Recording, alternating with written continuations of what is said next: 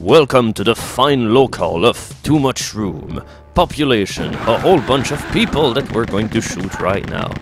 Yeah, this game really has the best name for locales. Welcome to the city of Burn and Amaze. And make sure to check our neighborhood city, Too Much Room. Okay, I know there are level names and all of this, but okay, that was still pretty weird. So, yeah, this is episode 1, area 4, Too Much Room, and, well, I don't know, I'm honestly not a huge fan of this level. Just mainly because there's no real feature to set it apart from other levels and all of this. Instead of, I don't know, all that this level does in particular is to introduce this giant rows of power-ups so that you're forced to take up the bad mushroom mode or elasto mode, so yeah. Essentially this level is just a giant killing zone and, well, at least it's decent enough to fight in, so at least, yeah. It's not a bad level, I'm just saying that it's kind of meh. There's just nothing as nice as, say, the touch plate maze from the last level and all of this, yeah. Those were particular features to make the level feel apart, but this is essentially just your typical Rise of the Triad level right here. Or maybe not typical, because most of the levels have at least some kind of fun things going on for them, but essentially when I go into this level, my main concern is to get it over with as soon as possible. Oh god, we're trapped into it. Okay, never mind. Yeah, this is why you have a knife. You can even pick up a huge stockpile of knives and just hold them around, even though there's really no point in doing so, because you don't lose your knife unless you die and restart the level with a pistol start or something, but I don't know, most people that play the game don't play the game like that. And this is the first time in the game you'd get a key if you don't go into the secret level. Even though those explosions ravage everyone, the keys still remain. Oh god, yeah, this level also has a whole bunch of shroom modes too, so I figured it would be a good time as many to talk about, well, the reason why I decided to LP the game using the DOS version instead of using WinHUD, because, well, the Windows port of Rise of the Triad, yeah, it's true that it has clearer graphics, but already whenever you pick up Shroom mode, you can already see one of the things that differ from two of the versions, and it is basically the sound system, because, well, the Windows port of it doesn't even support sound echoing and all of the things like that, so essentially the sound is just really, really flat all the way through, and that's already one thing, but there are other things, but I'm mainly gonna talk about those differences between the different versions of the game whenever we'll come across those differences, because at this part of the game you probably wouldn't notice the things that made it, so that I decided to use this instead.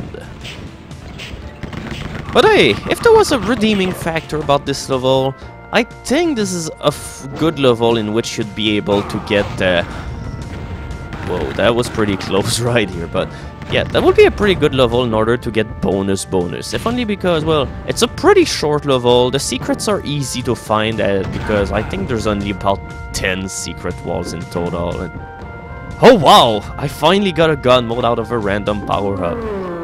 Is this the part of this LP where my luck finally turns around? I hope. Because, yeah, just in case it wasn't enough, there's another god mode right here, so that already makes it so that I'll have at least 2 god modes through this level.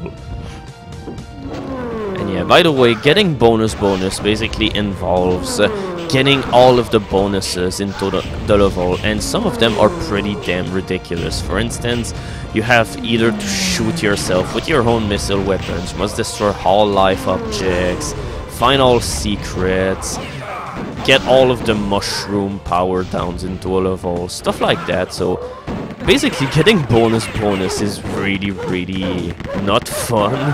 Hence why I said right off the bat I probably wouldn't do it, but yeah, if you really want to do how fun it is to get bonus, well, I'm pretty sure there's a video on YouTube somewhere where somebody will get bonus on one of the shareware levels. It's a laugh riot, what can I say? Yeah, I really don't get the point of this trap, the pillars that are going up. Oh god, I'm gonna get slightly hairsick. My one weakness. I have survived multiple bazooka shots in the face, but I'll never be able to stand 5 feet in the air. My poor heart cannot take it. Also, once again, this level has a whole bunch of guards that are lying down for absolutely no purpose whatsoever. At least in the other level it was funny, but in this one, I don't know. It just feels really tacked on and placed at parts where it doesn't even make any sense. But at least, like I already said this level at least is pretty short, and well, most of the secrets are pretty easy to find, if not kind of meaningless, so yeah, this is how you get all of those life items without any kind of interference whatsoever, because there's a push wall that you can push in front of the fire chute. So yeah, pick your poison. How about picking both? So obviously, you would have a hard time figuring out the kind of obstacles that you get on the other side. Exactly the same thing. Isn't that nice? Yeah, so basically the moral of this story is there are mushrooms everywhere, but at least it's not like this level is any okay, I've spoke too soon here. Because you know, this level is so simple that I might as well just create artificial difficulty, such as standing on a flamethrower for hours to come, just to show how good I am. But at least I'm gonna make things a little bit easier by just going there and pick up all of the power-ups that I've missed behind, because, well, I still have a god mode waiting for me right ahead here. Like the good old saying goes, always bring the bazooka that has the most ammo out of there so that you can blow a whole lot more heads off. Was that how the saying went? I'm honestly not sure. Yeah, obviously, god mode might be better, but obviously it's not cuter. So this is why we're going for this little fellow right here. Because who can say no to dog mode? That's perhaps the single greatest thing about this game. Sure, there are many games in which you can play as a god and all of this, but can you play as a god dog? Okay. That was the most melodramatic thing that I've ever said into this video. But hey, at least I gotta try and make up things, because honestly, I'm not a huge fan of this level. Although this room is pretty cool. The Revenge of Indiana Jones. Yeah. Thanks for the lift. I appreciate.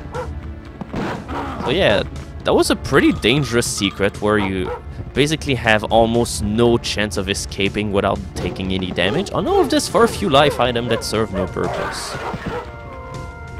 Considering that if I die, I'll generally just reload my save game in order to get all of my weaponry back, just because I'm too lazy to get it back.